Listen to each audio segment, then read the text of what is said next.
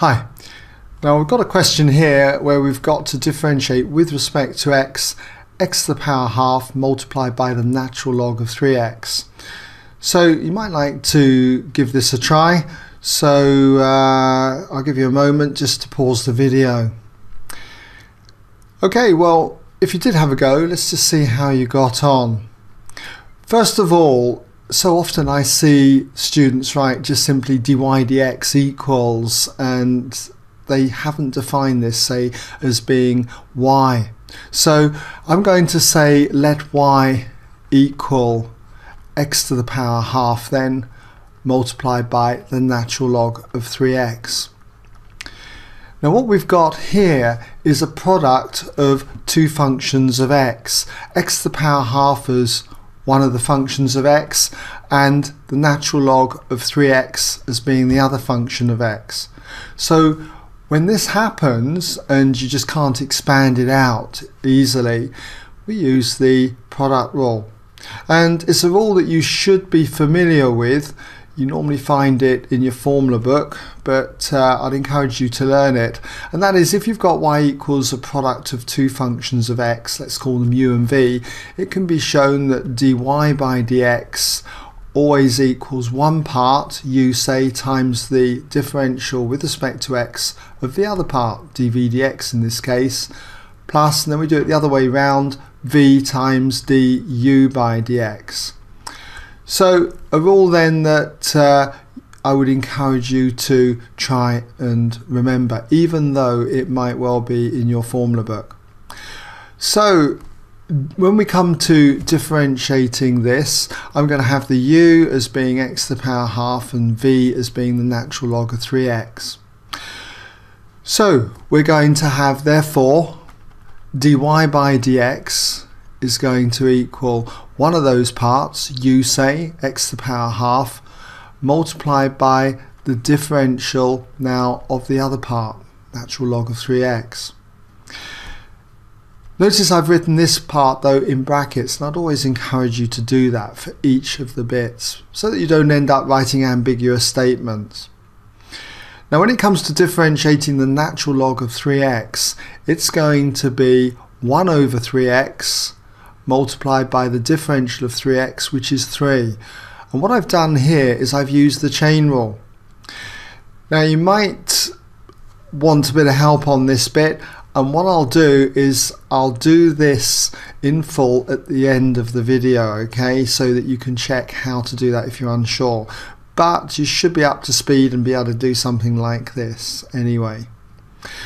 Okay, let's move on. We plus here, and then we do natural log of 3x, put it in brackets, natural log of 3x multiplied by the differential of x to the power half. Well, that's going to be a half x to the power minus a half, okay, for something like that. Half x to the power minus a half. Now we just need to clean this up. So for this term here, I notice that these two 3's cancel one another out. And so it leaves us now with x to the power half over x. And so because we're doing division, we can subtract the powers. So that's going to be x to the power a half minus 1, x to the power minus a half then. And then for this term, I'd want to put the half x to the minus half before the natural log of 3x. So I've got a half x to the power minus a half, and then multiply that by the natural log of 3x. So I don't really need any brackets there, okay, it's not ambiguous anymore. So that's acceptable. However, you might want to take this further, okay. What you could do is that you could pull, think of x to the power minus a half as 1 over x to the half, pull out a half as well, so you get 1 over 2x to the power a half, and then in brackets here you're going to need to have a 2, so that when you multiply this you'll end up with x to the power minus a half, and we've got this out the front as a common factor, so the second term will just be plus the natural log of 3x. So that's an alternative that you could use. Okay. Now I did say that I'd show you how you could go about differentiating the natural log of 3x and get this result here. It's done by considering the chain rule. So we'll look at that now, and when we're dealing with the chain rule, I'll just write it up here for you. The chain rule essentially is that if you're trying to find dy by dx, it's the same as doing dy by d something, let's say dt, as long as you multiply it by dt again there, as if they, so that they cancel out, if you like, over dx. So that when we have, say, y equals the natural log of 3x, okay, then if I let t equal the 3x, then I've got y equals the natural log of t.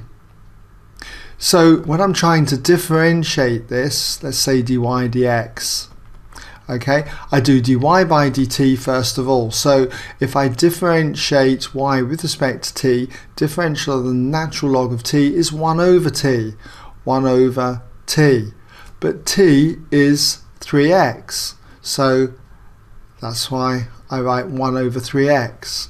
And now I've got to multiply this by dt by dx. And t is 3x, so if I differentiate this with respect to x, I get a 3. So that is the reason how I got 1 over 3x multiplied by 3 through the chain rule, okay? And so this really comes out as simply 1 over x at the end of the day, because the 2 3's cancel. So I hope that's given you an idea on that part, just in case you have problems in this area. Alright.